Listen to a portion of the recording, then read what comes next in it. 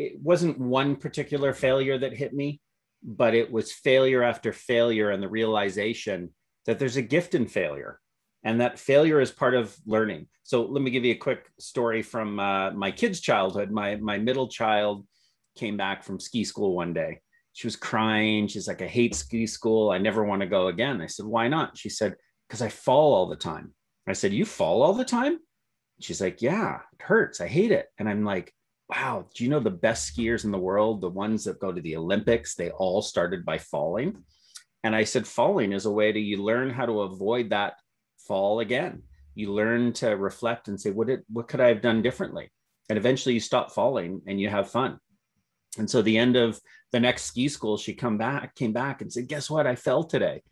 And so I think it's just that I hope everybody goes through that transition at some point where they realize that failure is a necessary thing. It's a temporary condition because it doesn't last forever. You're in that moment, you've fallen on the skis, you're cold, you're in the snow, you're picking up your poles and skis, and you're like, man, this sucks. But you get up and you get back at it and you learn what to do differently. Business is no different. One of the biggest failures I ever faced was 5 years into my business, 1994. I had 11 employees and they say one bad apple spoils the whole bunch. I had 9 bad apples of my 11.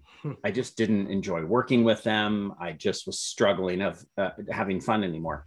So I brought all 11 people in for a morning meeting and I started with 2 words. I said, I'm sorry. I'm sorry that I failed you, that I've brought on the wrong people, that I didn't treat you with the love and respect you needed. I haven't given you the support you've needed to grow and shine. And I let these people go. And I learned the valuable lesson that it's all about people, finding the right people and then treating them right.